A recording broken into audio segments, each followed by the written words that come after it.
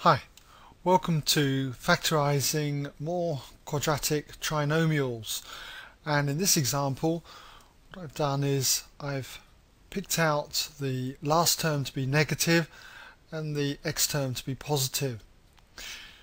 So how do we factorise trinomials like this? Well, first of all, when you've got to factorise absolutely anything, first thing I would always encourage you to do is check to see whether you got a common factor. And in this example, you'll notice that 10 goes into each one of these three terms. So what I would start off then with is to write out the expression 30x squared plus 130x minus 100 and say that this is identical to 10 bracket, and then we need 3x squared inside here plus 13x minus 10. That will give us this. Now, is this fully factorised? Well, we've got a quadratic factor here, and this quadratic factor will in fact factorise again. So how do we factorise this quadratic factor? Well, we know that it's come from, say, expanding two brackets, and in the usual way we must choose two x terms at the front here that multiply together to give the 3x squared. And that's got to be a 3x and an x. 3x times x will give us the 3x squared that we require. It doesn't matter actually if you had x or 3x there. It doesn't matter which way around you do this, it will still give 3x squared. So I've just chosen to put 3x in the first bracket. Now we need to pick two numbers that we put here and here that multiply together to give you minus 10, the minus 10 that we have here. Now there's lots of combinations that give minus 10. Let's just show you. The thing is about being minus 10, they've got to have opposite signs. Like for instance, you could choose say plus 10 times minus 1, or you could choose minus 10 times plus 1. And don't forget, you can swap these numbers around. You could have say a 1 times a minus 10, or a minus 1 times a plus 10. Now not only do you have those combinations, but you also have like the 5 and the 2 combination, say a plus 5 times a minus 2, or a minus 5 times a plus 2. Or you could swap it round again. You could have a plus 2 times a minus 5, or you could have a minus 2 times a plus 5. So which of these combinations is it going to be?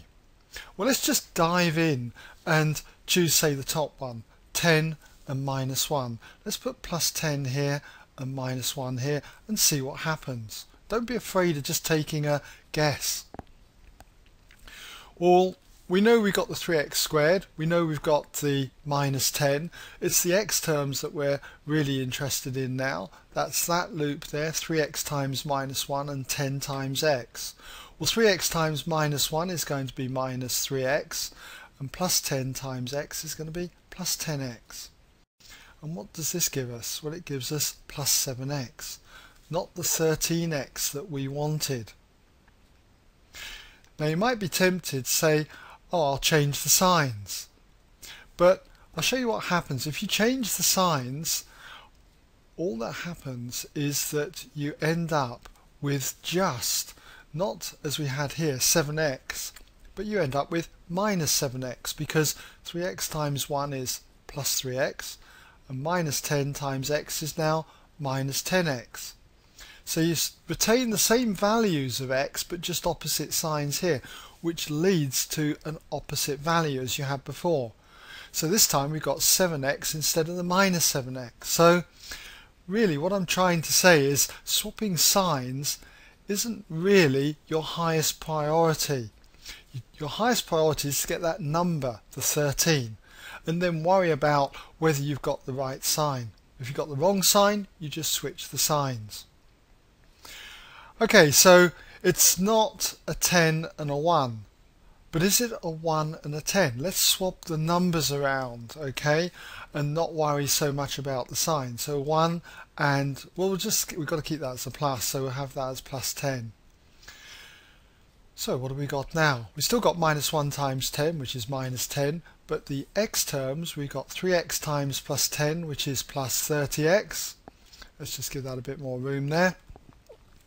And minus 1 times x, which is minus 1x. And we've now got 29x, not the 13x that we wanted. Switching the signs would only give us minus 29x, so that won't be worthwhile doing. Okay, so we've tried the 10 and 1 combination, and the 1 and 10 combination doesn't work. So we've got to try a 5 and a 2 combination, and if that doesn't work, a 2 and a 5 combination. Okay, so let's try a 5 and a 2 combination. Again, don't worry too much about the signs, okay, because as long as they've got opposite signs here, different signs, that will give us the minus 10. What have we got this time as far as the x terms go? 3x times 2 plus 6x. Minus 5 times x minus 5x. So we've got 6x take 5x is just 1x. We wanted a 13. So it's not going to be a 5 and a 2 combination, but maybe it's a 2 and a 5 combination. So we'll change those to a 2 and a 5. Alright. What have we got now? Still got the minus 10 on the end. No problems there. As to the x's, 3x times plus 5 is plus 15x. Minus 2 times x, minus 2x. 15x minus 2x, 13x. There you go. Got it. If we'd had the wrong signs here, plus here and a minus here, all we'd have got would have been minus 13x, and we would have known that we've got to switch the signs only. Okay, well, we've got it there then. So all we need to do now is just finish this off by saying this is identical to, put your identical signs underneath one another. The 10 goes there, and then we can factorize this into two other brackets. These are often called linear factors now, by the way. So the first linear factor is 3x minus 2, and the second linear factor is x plus 5. So there you go. 30x squared plus 130x minus 100, fully factorized, is this. Okay, well, that brings us to the end of this tutorial, and in my next tutorial I'm going to show you how we deal with factorizing trinomials, quadratic trinomials, where this term, the x term, is negative and the constant on the end is also negative.